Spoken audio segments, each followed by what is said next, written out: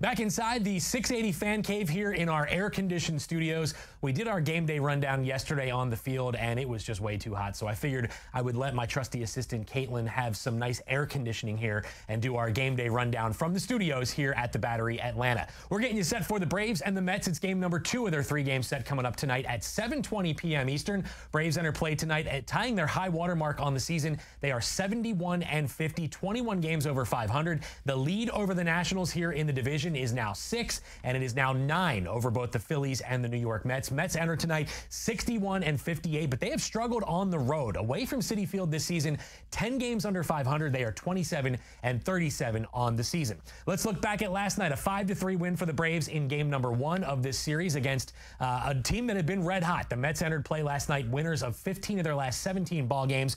Ronald Acuna Jr., homer number 34 for him last night as he inches closer and closer to some tremendous career milestones here. 6 more homers and 12 stolen bases. That would give him 40-40, and that would be one heck of a sophomore campaign for the reigning National League Rookie of the Year.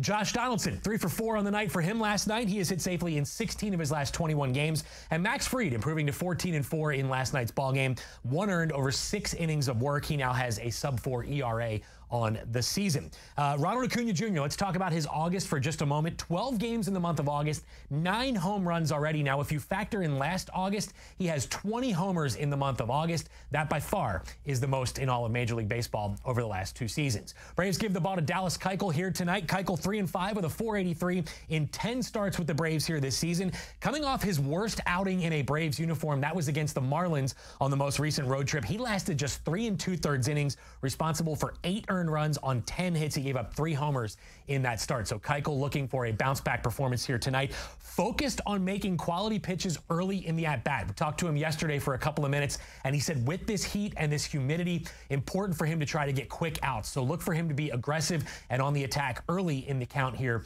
tonight against the New York Mets. Mets will counter with the 28-year-old lefty Steven Matz here tonight. Matz is 7-7 with a .449 ERA in 23 appearances, 21 starts with the Mets here this season. June 19th, he faced the Braves right here at SunTrust Park. He gave up 5 earned over 5 innings of work, gave up a couple of home runs to Austin Riley and Ozzie Albies in that contest. He is just 2-7 though on the road, an ERA approaching 7 in 12 road starts for Steven Matz here this season. So it'll be a couple of lefties here tonight.